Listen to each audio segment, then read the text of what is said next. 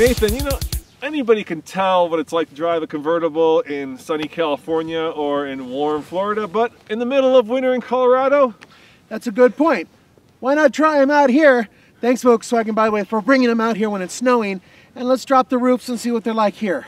But we are hardy types, so I've got the brand new Volkswagen Eos, and you are driving the brand new 2013 Bug Convertible. So this is going to be a special Colorado convertible review, and I've got an idea that has to do with the power tops and snowballs. Are you up for it? Snowballs, yeah. Coming up next on the Fast Lane Car.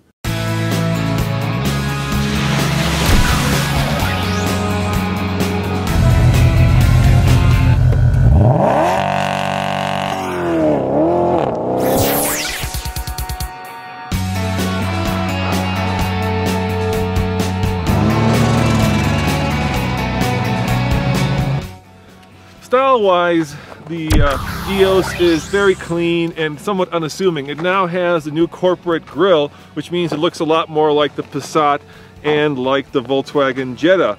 On the other hand, at $41,000, it's a lot of money for a car that, given, has a lot of technology, but style-wise, it's pretty unassuming. The Beetle, on the other hand... phooey for that car. This is the car you want because this is cool looking. They finally made a Beetle that looks good. Thank you, Volkswagen, for getting rid of that old one, which is just, ugh.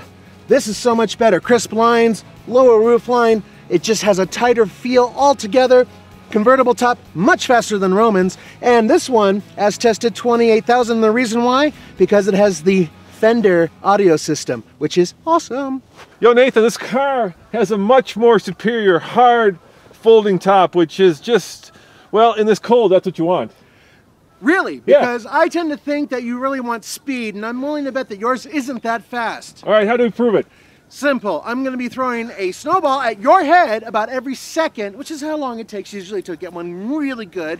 And progressively, we'll see how many I hit upside your head as it goes up. All right. Does that sound good? All right. Tell me when to go. All right, I'll take you up on that. Let me start it. All right, we're started. 3, 2, 1. Go, top, go! It's not going. It's not going. It's not going.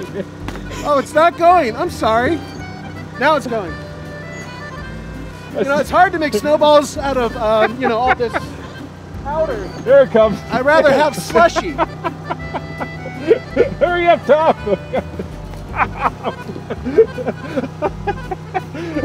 Tom.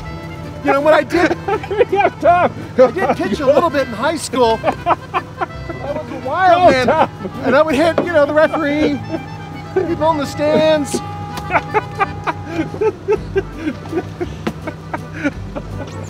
Go.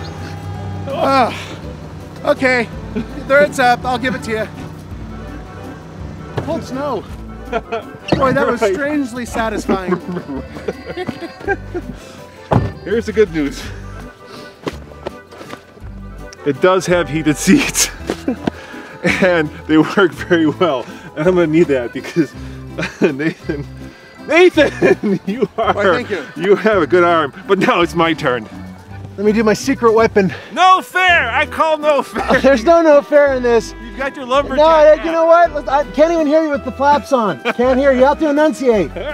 Are we ready? No, dude. Ready? Oh, I didn't say go. Clap! Come on. Not so easy, is it? Not what you throw a slushy ball in my face before I had a chance to start the engine. Okay, it's closed. Hey, it's closed. The window. No, I didn't wait until your window.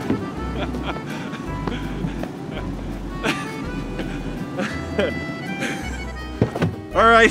Much less damage, my monocaster, despite your cheating, you foul man. That was a good shot in my face, so I gotta admit. All right. Oh, it's on the shirt, dude. Oh, I'll give it to Nathan. His car has a much faster top than mine does. Mine is much more poetic in its opening and closing. Such a schmuck. All right, you ready for the next test? What's this next test? Stay tuned. What you see here, folks, is a 2.5 liter 5-cylinder engine that puts out 170 horsepower. It's the base model engine, and it's hooked up to a 6-speed automatic transmission. And for a car like this, it's actually pretty good.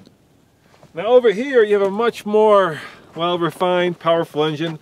It's Volkswagen's ubiquitous 2-liter turbocharged 4-cylinder, the same one that's in the GTI, puts out 200 horsepower, and in this case, it's mated to a dual clutch transmission. You get what you pay for.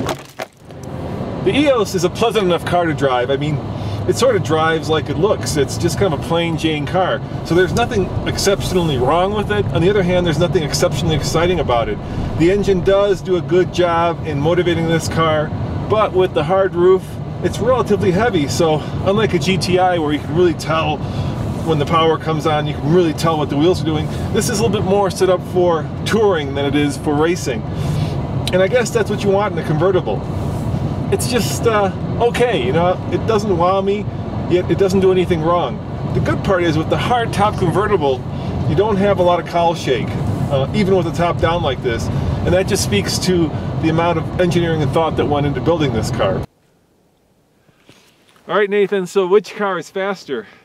Faster 0 to 60? Yeah, no. 0 to 16, because obviously we're not going to get a 0 to 60 time. So I will drag race you to 16 miles an hour with or without the traction control. You pick. Well, with, obviously, there's no way it's going to move otherwise, not in this. All right, Nathan, the very first ever TFL car 0 to 16 to 0 race. This will be the new basis on which all winter vehicles will soon be tested. Yes, they will. So are you ready? Yes, I am. All right, here we go. Let's go for it. And remember, when you hit 16 miles an hour, Brakes. brakes. We'll see which one gets there first. You're a dead man!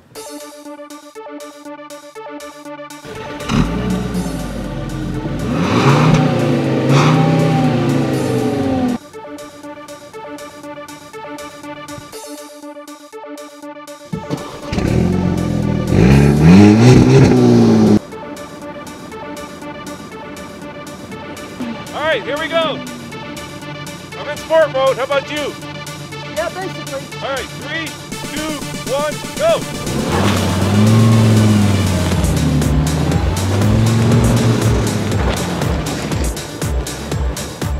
Victorious!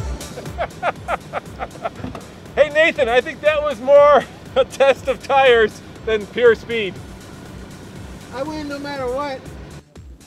You know, Nathan, I think there was a little problem in our logic there, because my speedometer said 16, but I think the fastest I ever got going was about 2 miles an hour. Yeah, at one point I think I was going about 6 miles per hour, but the wheels were spinning at 16. Traction control kicked in, but it finally went above 15, and that's where I hammered it.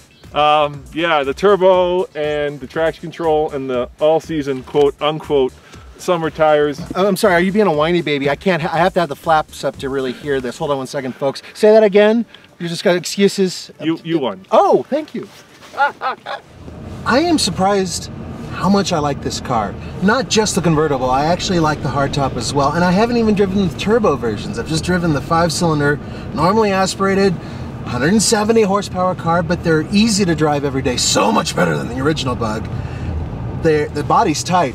Look, this is a convertible, very little cowl shake. It's actually a very tight tub I'm in. And overall driving, it's a fun car. It's not gonna light my hair on fire. Okay, I don't have any, but if I did have hair, it wouldn't light it on fire, but it's not meant to do that. This is a car that's meant to make you feel good and kind of frilly and fancy and special.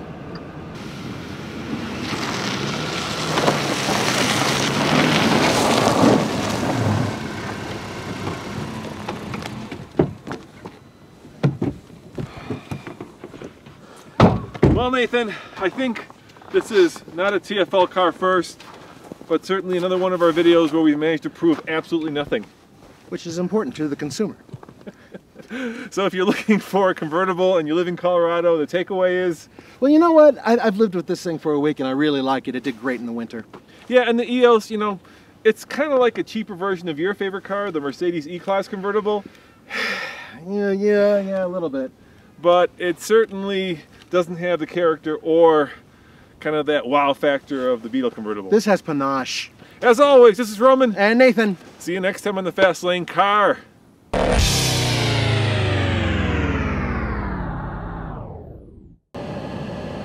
All right, it is officially 21 degrees outside, but you know what?